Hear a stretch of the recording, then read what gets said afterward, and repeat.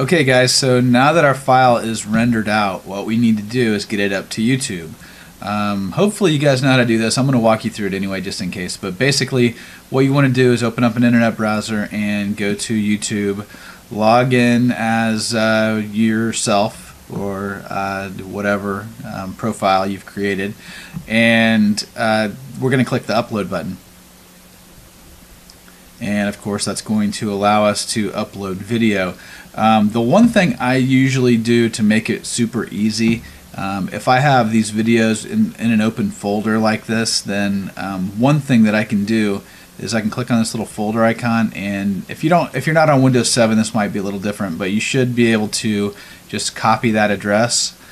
And then when we go over here to YouTube and choose upload video, we don't have to go and find that address. All we need to do is just click down here in the file name and paste that, and then hit open, and it'll take us right to that file location. So if you missed that, go back. That's a pretty quick good little tip to quickly find your files on your Windows operating system. So we're uploading the video now, and I would highly recommend making titles and descriptions and tags based on the types of content that you want to, or the type of audience you want to draw. So that's it for right now, and good luck. Let me know how it goes.